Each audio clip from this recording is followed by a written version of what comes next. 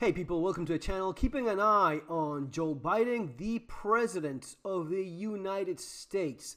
This is the man in charge of the presidency of the most powerful country in the world. Would you agree with me there? This is the man that also pretty much leads NATO against, well, Russia, China, communism, protects the West. This is supposed to be the guy you can count on, not only in the United States, but in many aspects of national security, international security for the West.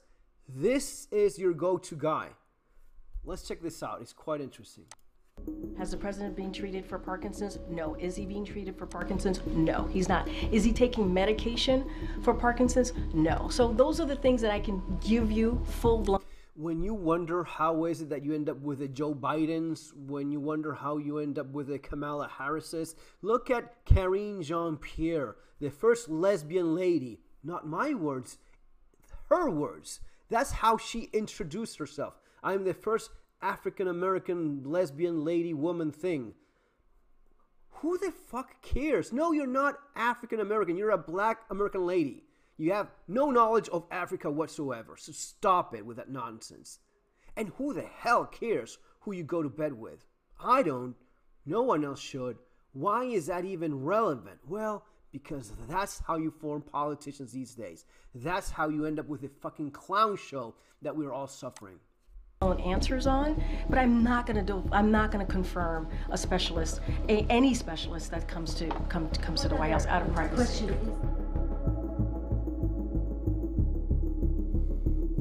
Making sure that we're able to make every single solitary person eligible for what I've been able to do with the COVID. With dealing with everything we have to do with. Look, if we finally beat Medicare. Thank you, President. He's a senile old man, a poor senile old man. Biden, President Trump. He had a bad night. We've talked about it. He understands people's concerns. We have been out there, as we have been in previous months, but out there obviously in the past 10 days, more than 10 days now, since the debate.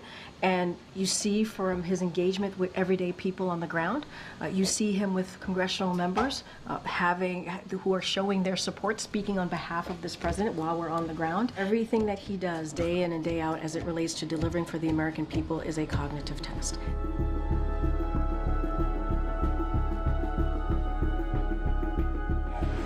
We're going to be announcing the sanctions against Putin, who is responsible for his death, tomorrow.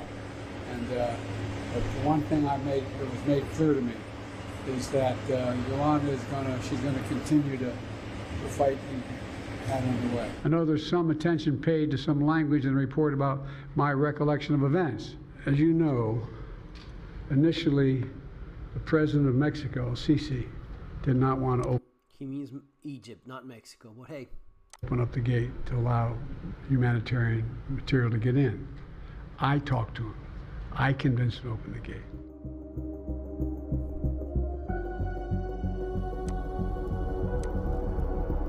Look at it. That's some heavy medication. That's some large amounts of drugs going on. Look at that. Stiff. He's a stiff.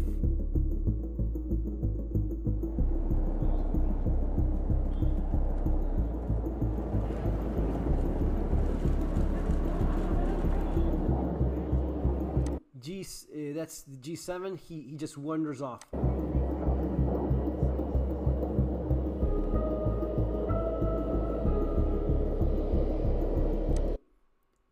Prime Minister of Italy, Giorgia Meloni, she notices it, and she goes pick him up like an old grandpa. Look at this.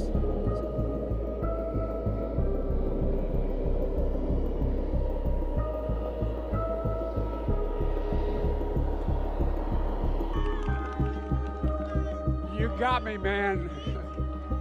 I'm not going anywhere. All right. Well, here's my answer. I am running and going to win again. You voted for me to be your nominee. No one else. You, the votes.